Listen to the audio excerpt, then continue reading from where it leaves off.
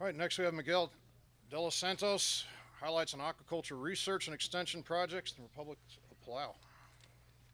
Good. Good afternoon to everyone.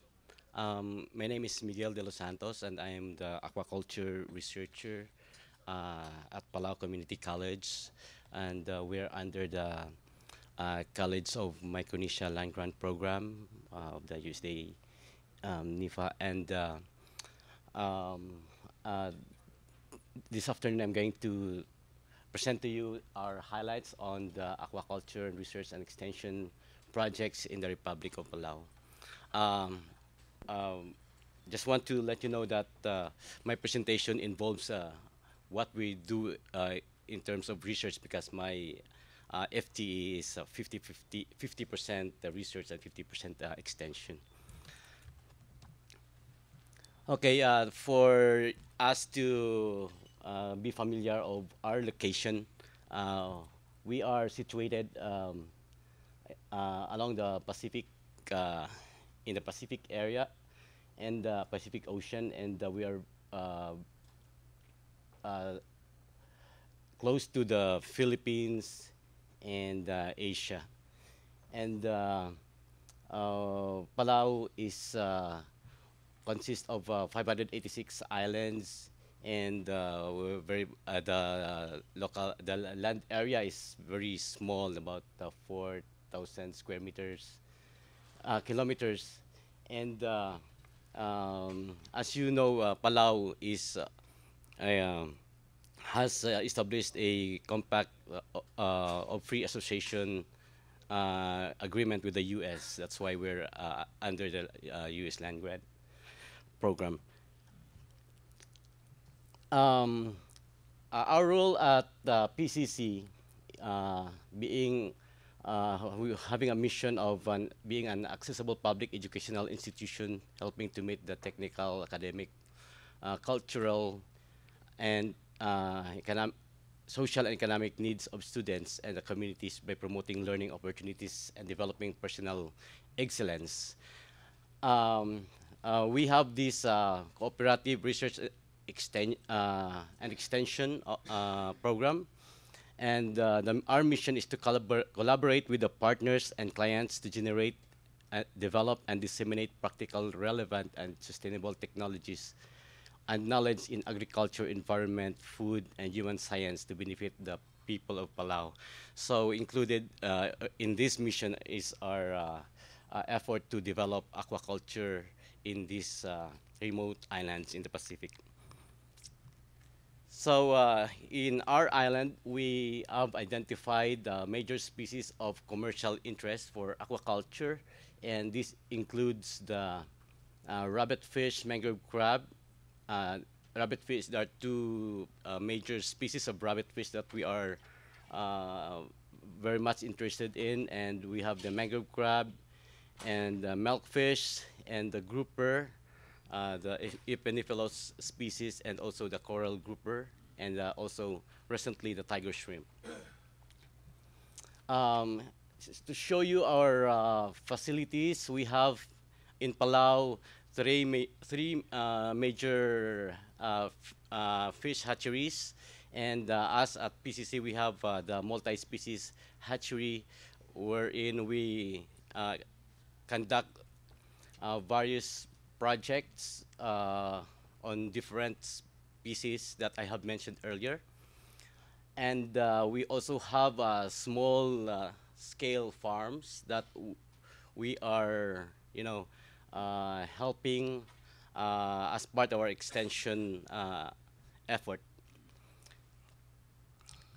So for our research projects, I mentioned the rabbit fish. So we did broodstock development and seed production of the rabbitfish Siganus fusicens that we started since 2015, and then we terminate it in 2011. Although currently we're still um, conducting or supporting the interested farmers who have already been gained interest on this species.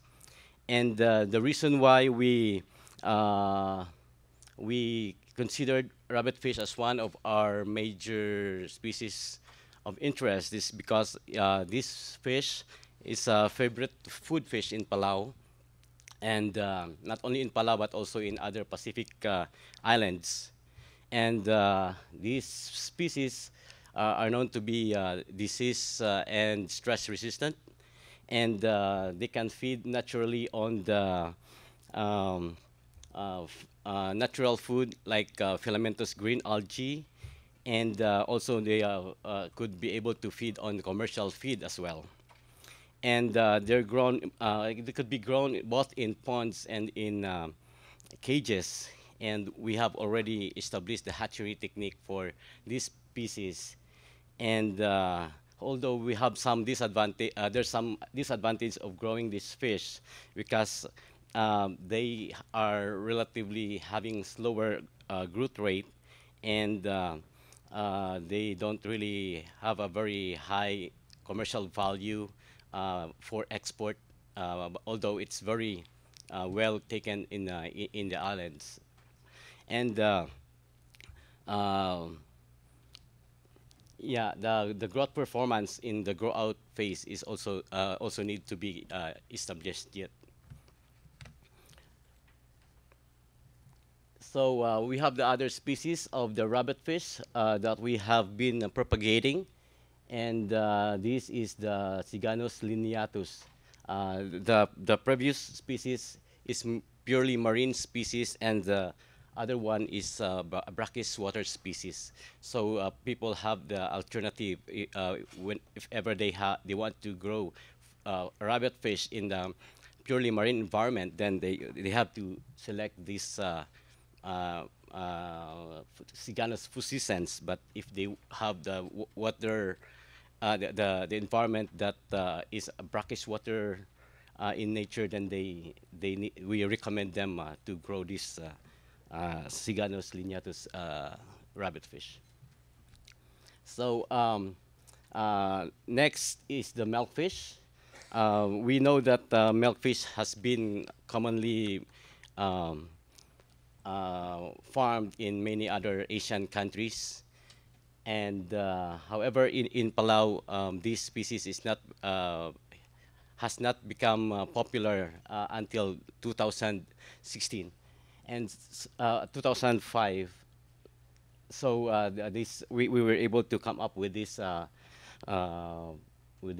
project. So we have this coral grouper project as well, because we have we know that this species has a very high commercial value in the Asian market that cost around like $50 per pound. And there are some farmers that are very much interested to grow this commercially. And so we're trying to develop the seed production, because currently only about 1% survival rate is the best record. So we're trying to find out if the copypods would be able to, using the copypod neoplea, would be able, as their initial food, would be able to help improve the survival rate in the hatchery. And we have this mangrove crab, which is the major seafood commodity in Palau, and it's becoming very scarce now. There's too much of harvesting in the wild, and so we need to augment this by developing an aquaculture for this species. So we had, through the help of the CTSA, these projects on this species we were able to implement in our islands, and were able to come up with good progress, particularly on the development or production of the seed stock that would help encourage the people to develop aquaculture for this species.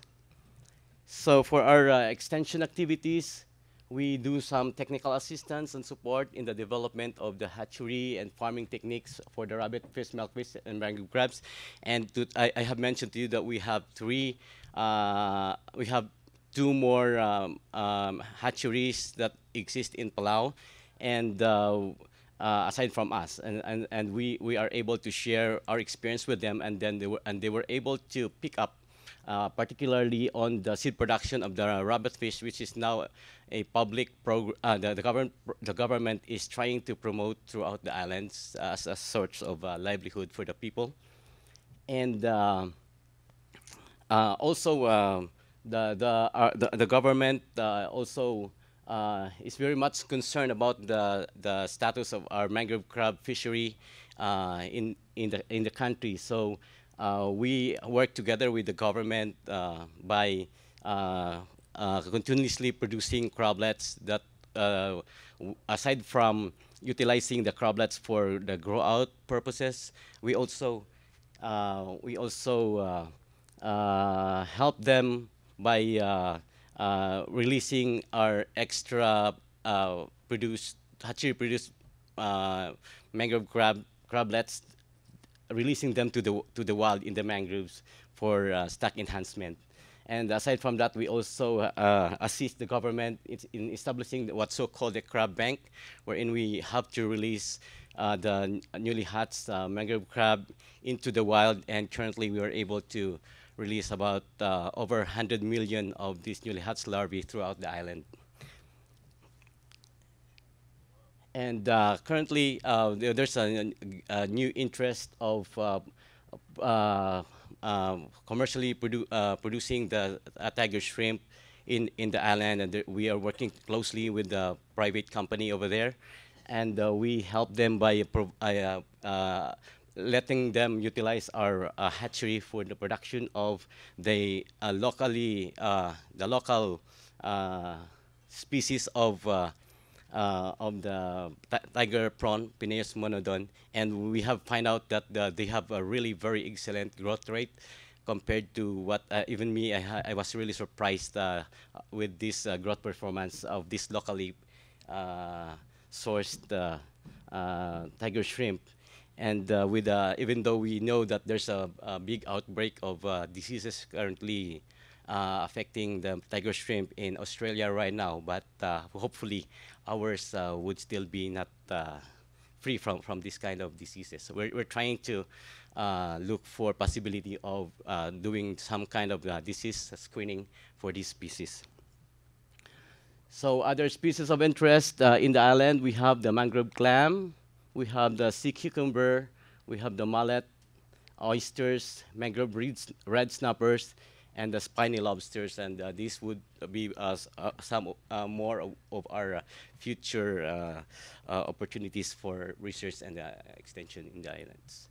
So our research output are also being disseminated whenever we attend conferences.